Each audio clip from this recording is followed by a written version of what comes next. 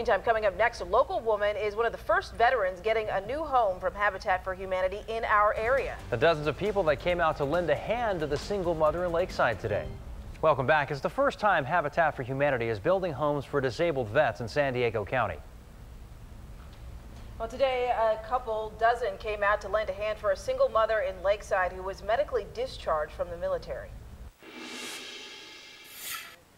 This is San Diego Habitat for Humanity's first ever Building for the Brave event. This particular project, all 4 homes are designated for and custom built for disabled veterans. Lee Zanjani is one of the 15 volunteers from California Bank and Trust that came out Saturday to lend a helping hand. San Diego, as we all know, is a military town, and so to be part of the effort to support our military, and especially those who've served, and some of them have been wounded or disabled in some way, it's just a wonderful feeling to help the community. This single mother, a disabled veteran, is actually helping build her new home here on the corner of Channel Road and Lakeshore Drive. If somebody's willing to help you out, and you should be willing to help them out too, and vice versa. She was medically discharged from the military in 2010. She'd been in since 2004.